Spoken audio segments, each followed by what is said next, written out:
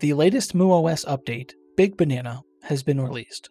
Although this is considered a minor update, which means no reflash is required if you're currently running the Banana version, it brings some large features that people have been waiting on for a while, like content search and a kiosk mode. I'll cover those and some other prominent added features, so let's just get on with it.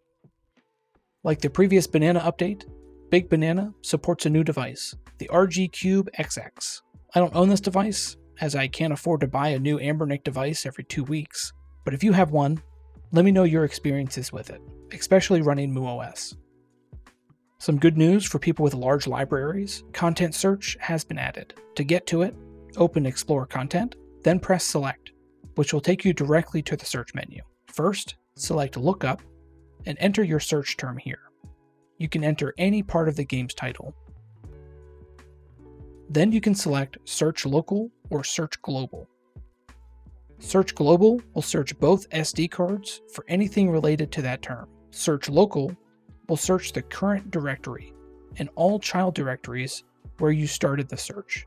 So because we started this search in the main list of systems, it will search the whole default SD card. But if we go into another directory and press Select, there is an extra step here. We must choose Search Content to get to the search screen. But now, if we choose Search Locally, we will see that it only shows the content found in this directory and lower. While if we select Search Global, it will show everything on both SD cards again. I can appreciate this feature's convenience, even though I'm one of the people who dislike having an enormous library. I've been looking forward to a kiosk mode, and I was pleasantly surprised to find it included in this update. This allows you to lock down areas of muOS so settings can't be changed and things can't get messed up by accident. This is great for setting up a device for someone else, especially kids. The muOS website has a kiosk info page showing all the options and an example template that you can download. I'll include a link directly to the kiosk page in the description. If you want to download the template, click the example link and click the download button on this page. You must rename the file and delete the word example that shows up at the end. Then you can edit the file and change any of the zeros to the right of the feature that you want disabled to the number 1. Once you have done that, save the file and place it in the muOS folder on SD card 1. When you power on the device, you should notice that the things you have disabled are missing or locked when you try to launch them. One thing I hope for in the future is to have the ability to hide the main setting options that have been disabled to make things even more straightforward for the kiosk user. You can temporarily disable the kiosk mode if you need to change a lockdown setting or if you need to make changes to the kiosk INI file. First, highlight the reboot option on the main screen, hold down L1, R2, and press the Y button.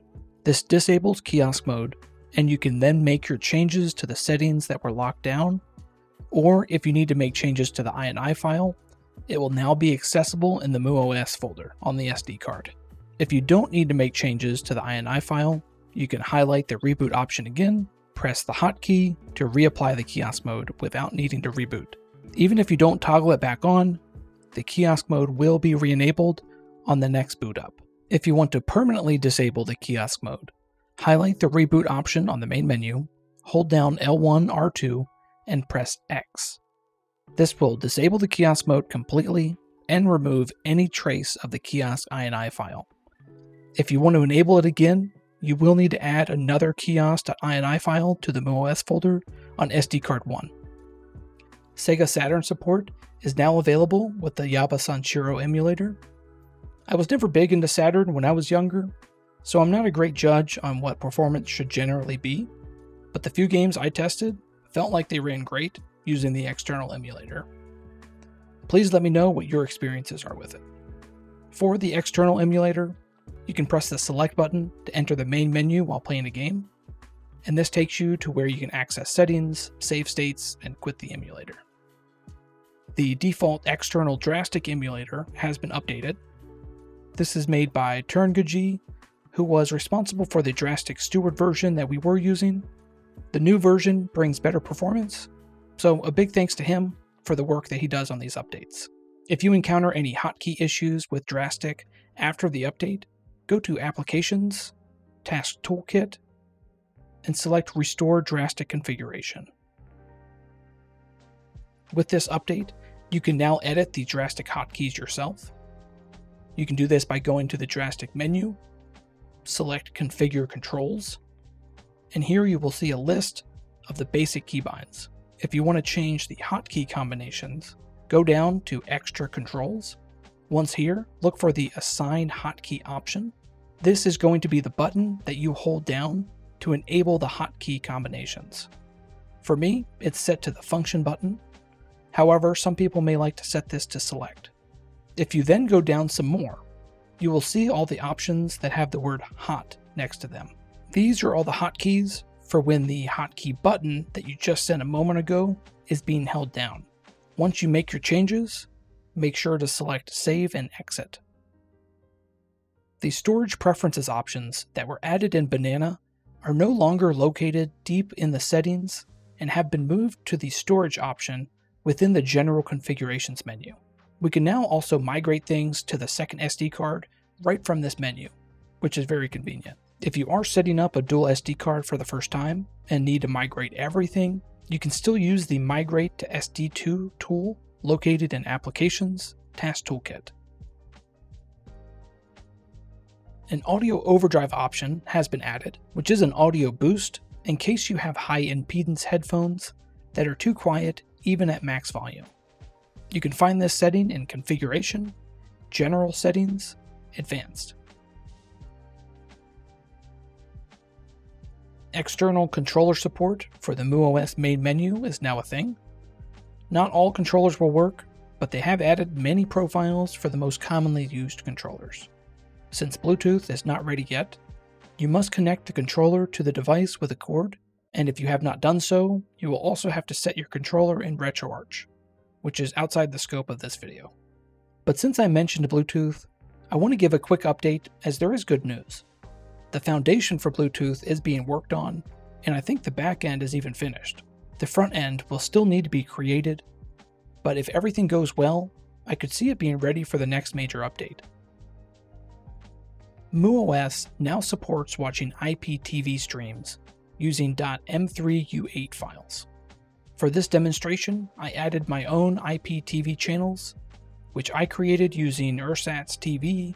These channels run on my own server using content that I purchased and upload for personal use only. You can get links to IPTV streams from paid IPTV providers, or you can find some free links to public channels from places like the GitHub project IPTV-org, but I would be careful when looking for free or cheap IPTV services that sound too good to be true, so just do your research before you get involved. To set this up, create a text file with the file extension .m3u8. The contents of that file would be the .m3u8 link to the stream and nothing else. Then you create a folder named whatever you want in your ROMs folder and place the .m3u8 file here. When you go to launch the file on your device, you will select Media Player, then Live TV.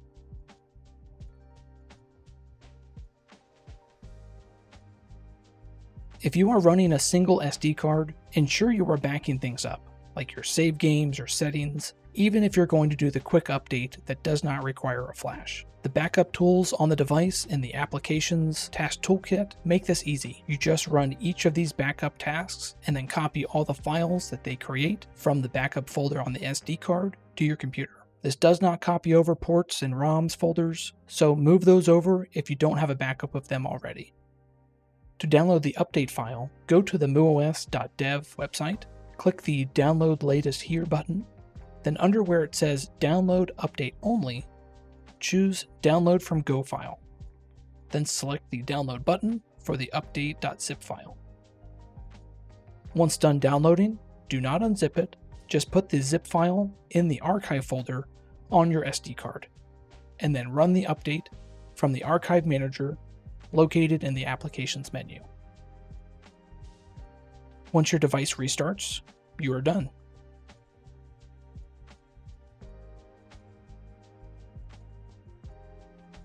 If you are coming from a version older than Banana, like the Bean versions, or you have never used muOS before, you must flash your SD card with the new full image of Big Banana. That can be found using the Go File link under Download Full Image. Make sure you're grabbing the correct one for your device.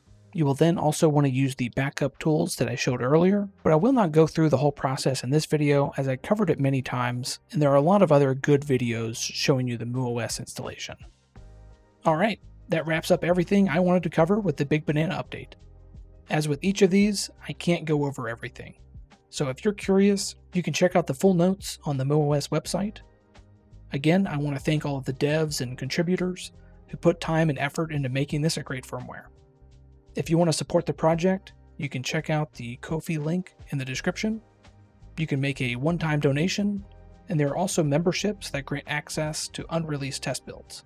If you encounter any bugs or issues, you can ask me in the comments, or ask the fantastic community over in the muOS Discord. If you enjoyed or found this video helpful, please give it a like, subscribe for more content from FireX Techs, and as always, thank you for watching.